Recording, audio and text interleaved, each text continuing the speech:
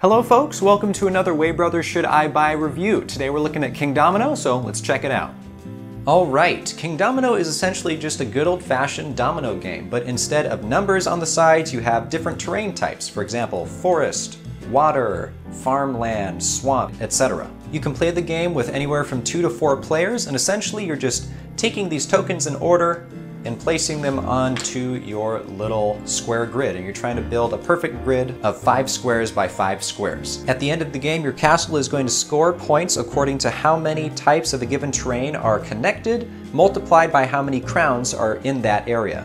So this little terrain grid here would score 5 points, this little terrain grid here would score 3 points, and so forth. Now obviously my castle is nowhere near finished for the game, but this is just to give you a general idea of what it looks like and what you're doing. Welcome back, now let's run it through our categories. For being a loose interpretation of the traditional dominoes game, this game is actually pretty fun, and it's primarily because of the amount of strategy that it has. It's not an incredible amount because there is some luck that gets mixed in there that can mess with your game, but the strategy involved actually is pretty entertaining to play with. It's especially satisfying when you get to the end of a game and you've got a nice square grid of a castle created with big patches of one type of resource with a bunch of crowns on them, so you get a lot of points. It's not as satisfying when you don't get very many points and then you lose, but hey, it's still pretty fun, so we're going to give it a 10 out of 15. This game actually has pretty decent replayability, and that's primarily because of the variability involved. And what I mean by that is most board games you have a big board that's set up the same way every time, it's the same starting setup, the same playing field, but in this game you're actually designing your own little board, and that's how you're going to get scoring points.